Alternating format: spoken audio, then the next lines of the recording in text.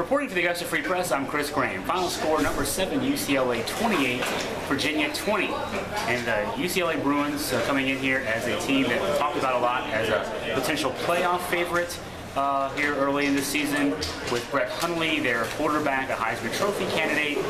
And Virginia dominated play on the line of scrimmage largely in this ball game. 3 defensive touchdowns being the difference for the Bruins, as the Cavs really moved the ball up and down the field pretty effectively throughout the game. Once at least Matt Johns, the third-string quarterback, got in for Virginia late in the second quarter, leads the Cavs on a end of the first half touchdown drive, and then keeps the Cavs in the game in the second half. But still, in the end, the result that a lot of people expected, a 28-20 win for UCLA.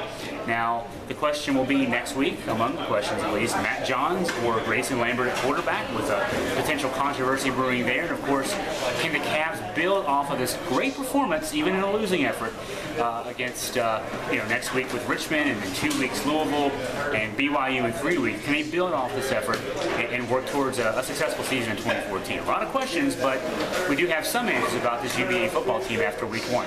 Reporting for the Augusta Free Press, I'm Chris Graham.